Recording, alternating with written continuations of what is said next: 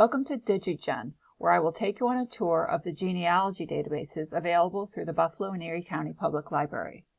My name is Rhonda Hoffman, and I'm the genealogy specialist in the Grosvenor Room at the Central Library in downtown Buffalo. The Grosvenor Room is the Special Collections Department, which carries genealogy, local history, maps, music scores, and rare books. The databases that I'll cover today are Heritage Quest Online, Ancestry Library Edition, American Ancestors, Sanborn Maps of New York, Hein Online, and Family Search. To access the library's databases, go to the library website, www.buffalolib.org, and then click Research and Resources. Then click Databases A to Z. If you're using the databases from home, you'll need to put in your valid Buffalo and Erie County Public Library card number in the box at the top, then select Genealogy. Then select the database of interest. Some of the databases aren't available from home. Read the database descriptions to find out where you can use them. The first stop on our tour is Heritage Quest Online. Heritage Quest is available at every Buffalo and Erie County Public Library location and from home with a valid Buffalo and Erie County Public Library card. Heritage Quest is an excellent place to start for beginning genealogists, but it also has tools for intermediate and advanced genealogists. The most powerful data set in Heritage Quest are its census records. Heritage Quest has U.S. federal census records from 1790 through 1940. Canadian censuses are available from 1861 through 1921, every 10 years. There are also Native American censuses, mortality schedules, and agricultural and industrial census schedules. Censuses from 1850 forward include excellent information about families. Everyone living in a household is named, and for this year, 1930, the relationship to the head of the household is stated. Here we have Stephen Hoffman and his wife Agnes, and children Mamie, Felix, Martha, Daniel, and Jerome. The family lived at 29 Pangolin Street. They own the house that they're living in, which has the value of $1,800 in that time. Their gender, race, and ages are recorded. This column lists the age at Agnes and Stephen's first marriage. So Stephen was married at 34 and Agnes at 26. Birthplaces of the individual and their parents are listed by either country or state if they were born in the U.S. Stephen immigrated in 1880 and was naturalized by 1930, which means he became an American citizen by 1930. Profession and industry or business of employment is recorded. Daniel and Jerome faced unemployment during the Great Depression. Felix was a World War I veteran. Heritage Quest has thousands of full text books, including city directories. City directories are very similar to telephone books. Here's an entry for the Hoffman family. You can see that they're at 29 North Pangolin Street and that it lists both Stephen and Agnes. I clicked on the image to show the image of the city directory page. Addresses and later telephone numbers were published. Spouses' names are in some directories. Usually the head of household was listed and the spouse's name was in parentheses. Or if a woman was a widow, you might see the spelling of WID for widow, and then the first name of her deceased husband. Profession and sometimes the name of the employer are included. There are also many local and family histories in Heritage Quest. To search for a family's surname, input the surname in the subject field with the word family. So here we see Green family. This entry for Henry Louis Green includes important family details such as his parents' names, his grandfather's name, his wife's name, and even his in-laws' names. Also included are his place of birth, Jordan in Onondaga County, New York, and other places lived, such as Stevens Point, Portage County, Wisconsin, and Illinois. His education details are given. Stevens Point, Wisconsin for primary school, Markham's Academy in Milwaukee, and the State University of Wisconsin at Madison. Oftentimes, the local history books in Heritage Quest transcribe vital data, such as what we see here, death dates of local pioneers. Heritage Quest includes an obituary index. Most of the obituaries included were published before 1924. To search, I recommend just putting in a name and a city. This is a typical entry. The deceased is Edward Connolly, who lived in Brooklyn, and his obituary was published on the 31st of January, 1917 in the Buffalo Inquirer. Several Western New York newspapers are indexed. The obituary also lists his parents' and siblings' names. Freedmen's Bank records are in Heritage Quest, and they are useful to African American genealogy. The bank was established to assist the formerly enslaved and African American soldiers, but some Caucasians had accounts too. Account holders were required to provide very detailed information about themselves in order to join. Details that may be learned include the date of the application, employer's name, the name of the plantation that they were on when they were enslaved, age, a physical description, the names of family members, the place of birth, the place of residence, occupation, and the names of children and brothers and sisters. This is a register for John Green. John was born in Fairfield County, South Carolina, and was living in Charleston when he joined the bank. He was a soldier in the United States Colored Troops in the 135th Regiment, Company F. His mother's name was Tina, and he had a sister named Maria. His family lived in Louisiana. His father's name was Claiborne. This record links Mr. Green to his enslaved life. The slaveholder, Henry Elliott, is recorded, as well as Mr. Green's last residence while enslaved, which was Charleston. Green was a laborer, and he had a distinguishing mark at the corner of his right eye. U.S. Revolutionary War pension applications are available in Heritage Quest. To receive a military pension file, a soldier had to prove his military service. Pensioners provide details of their service, including enlistment and discharge information, details on military service units fought with, and details of rank and military engagements. There will also usually be details about the soldier's life, such as birth date and place and locations lived since military service. Affidavits of witnesses to military service were often included.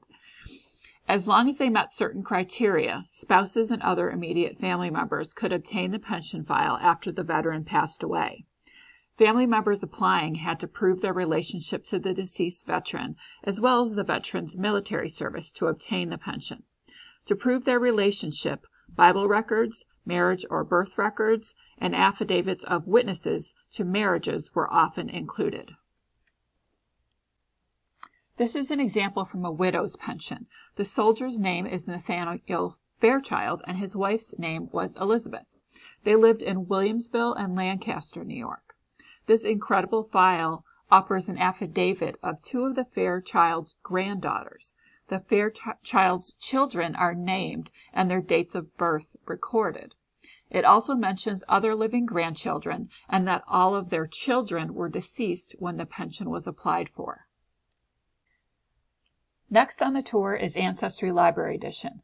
It's almost the same as Ancestry.com and includes billions of records from all over the world. Ancestry Library Edition includes the same U.S. Census records and the same U.S. city directories as in Heritage Quest Online. Ancestry provides access to New York State censuses, which were taken in addition to the federal censuses. New York State censuses are very similar to federal census records, but different questions may be asked. The 1855 through 1875 New York State censuses offer specific counties of birth if the individual was born in New York State. Passenger lists is one of the large record sets that is in Ancestry. Numerous U.S. incoming lists, Canadian incoming lists, and some foreign outgoing lists are accessible.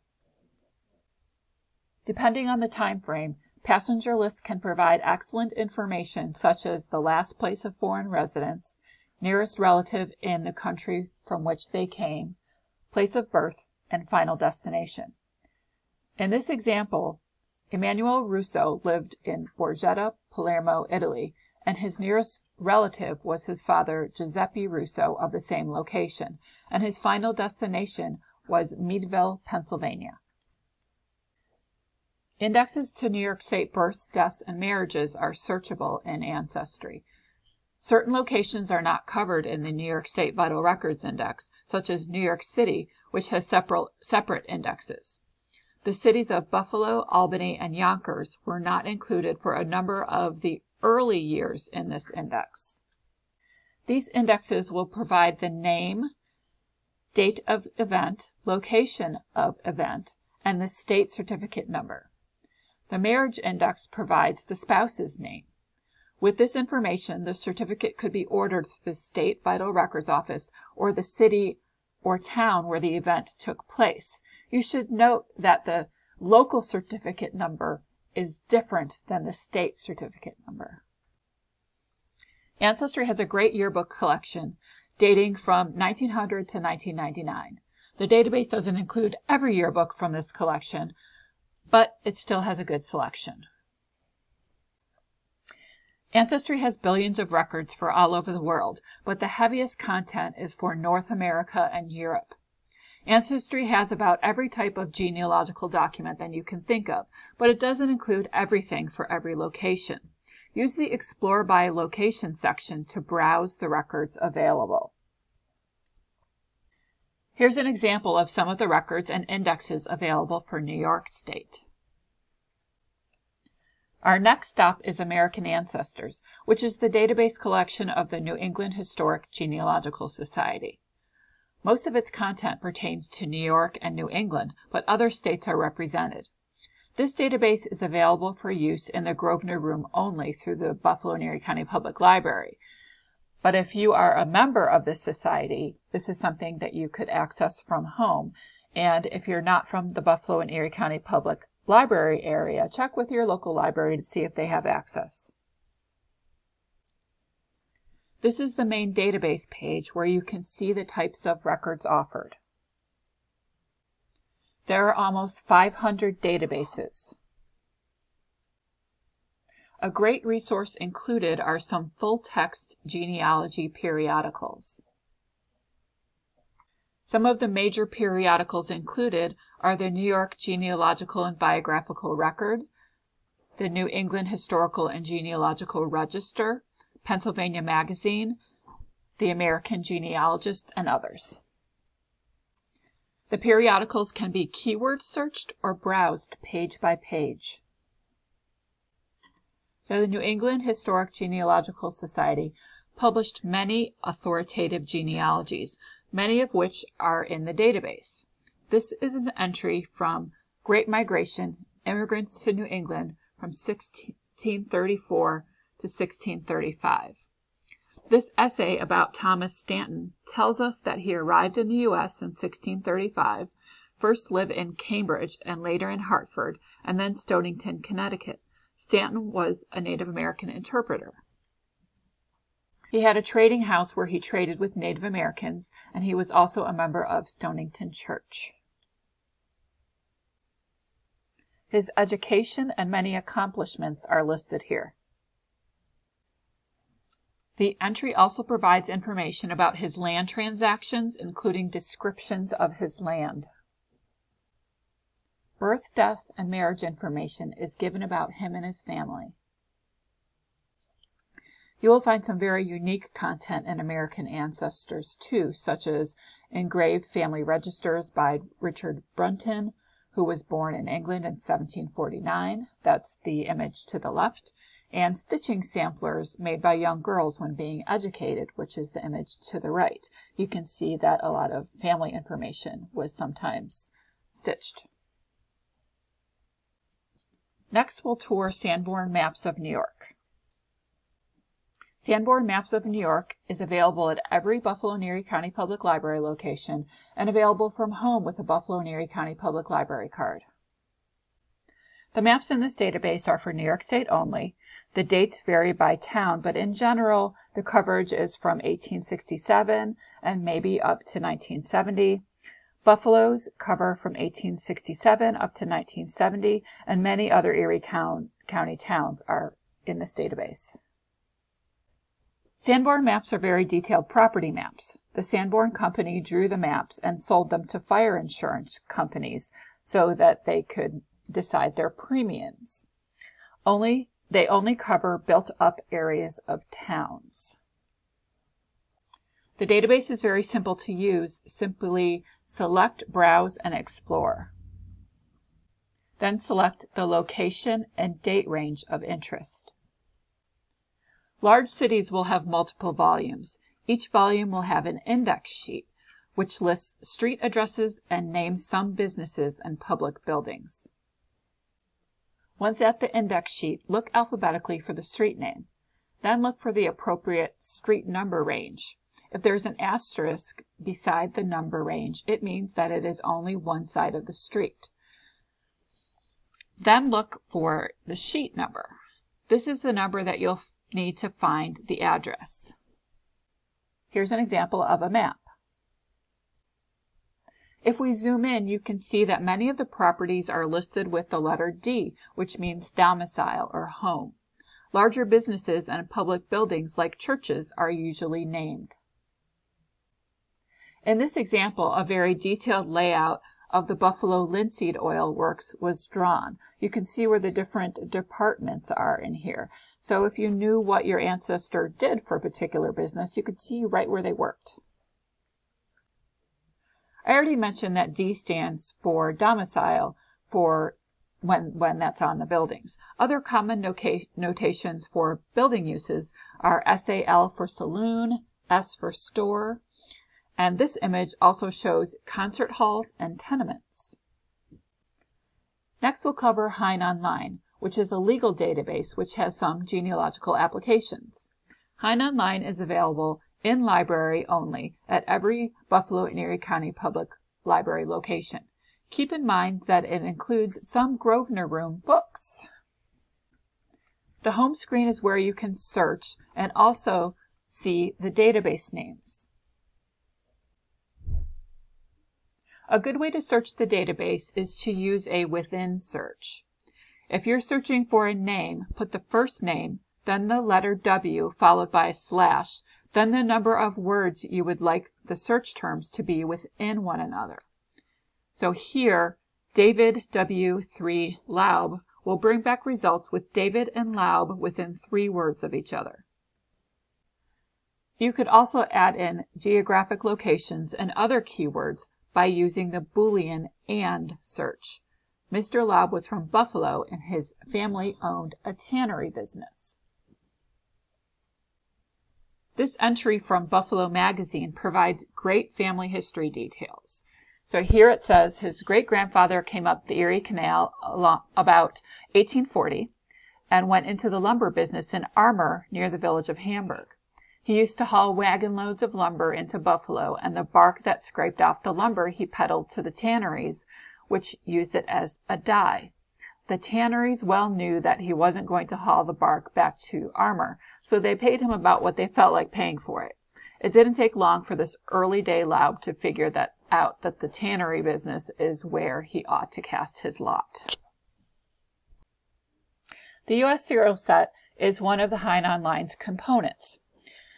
The serial set includes congressional publications printed by the order of Congress, including House and Senate journals and reports, executive branch publications, and many other documents such as committee reports on public and private legislation. The First Amendment guarantees the right to petition the government for the redress of grievances, and many of our ancestors used this right, which was a last-ditch effort for them in their plight to get something done via the government. Genealogical information included may be very detailed or may simply be another detail discovered about an ancestor's life. If an entry is found, original handwritten documentation by an ancestor, including more detail, may be available through the National Archives. One thing you may find in the serial set is immigration and deportation information. A bill was sponsored to let a man named Franz Eugene Laub, who was threatened with deportation, stay in the U.S. Mr. Laub included much personal information about himself in his petition process, such as when and where he was born, his parents' names and where they were born, his schooling, and where and when he came to the U.S. His wife's name and her former husband was named, her maiden name was listed, and information about his stepdaughters is also included. Also in the file is information about his arrest and trial information, overseas travel, employment, and that he was detained as an enemy alien during World War II and at what camps he was detained. A reason why many people may be in the serial set is that their property was damaged in relation to the U.S. government, such as in times of war. This is an example for when Buffalo was burned in the War of 1812. Other reasons your ancestors may have petitioned the government are for a military pension increase, payment owed by the government, patent extensions, issues related to federal land, and towns may have petitioned the government for some reason. For example, before the Civil War, many towns petitioned to end slavery. There are some court case reports in Hein Online which may include your ancestor. This is from a work called Reports of Cases Decided in the Superior Court of Buffalo since its organization in April 1854 down to December 1875. The court case featured here is Palmer v. Palmer from June of 1865, a divorce appeal. The summary provides the month and year of marriage, which was before vital events were recorded in New York State, and how long the couple lived together. In their prior trial, the wife was granted $200 a month in support from her husband, and their daughter was to stay with the mother and their son with the father. This is important family detail that you likely wouldn't learn someplace else. A great find in this database was a collection of testimonies of Civil War Union prisoners. William Sartwell of North Troy, Vermont, testified that it was 3 days from the time I was captured until I received the first rations. 2 spoonfuls of beans and a piece of cornbread about 2 inches square. Our haversacks, canteens, blankets, and most of our good overcoats had been taken away from us. We were 4 days on the march to Danville and had no rations issued to us on the way. Hein Online includes a free U.S. slavery collection. One of the titles in the collection is Judicial Cases Concerning American Slavery and the Negro. A December 1843 case in Iredell County, North Carolina, lists the details that a slaveholder named Sarah Lofton sold a group of enslaved persons named Fan, and her children were Ham and Joe. The last stop on the tour is Family Search. Family Search is the genealogy website of the Mormon Church. Family Search is a free website that can be used by everyone from home, but select content has to be viewed at specific locations, such as family history centers, which are small research libraries often in local Mormon churches. And some records are available for viewing at Family Search affiliate libraries, and the Grosvenor Room is an affiliate. It's necessary to set up a free account to use Family Search. Family Search is a massive database. Family Search has microfilmed and digitized millions of genealogy records from all over the world. It's possible to search many databases in Family Search, but not all records have been digitized or are keyword searchable. Some records you need to browse page by page. A good way to find online records for a particular location is to use the online catalog. To see what's available for a location, perform a place name search for the location. Good locations to search for are city, town, and county names. To view only online records, you can select Online. In your results, select the category of interest and click the title. The title here is Alien Declarations 1839 to 1895. The title's catalog record will display.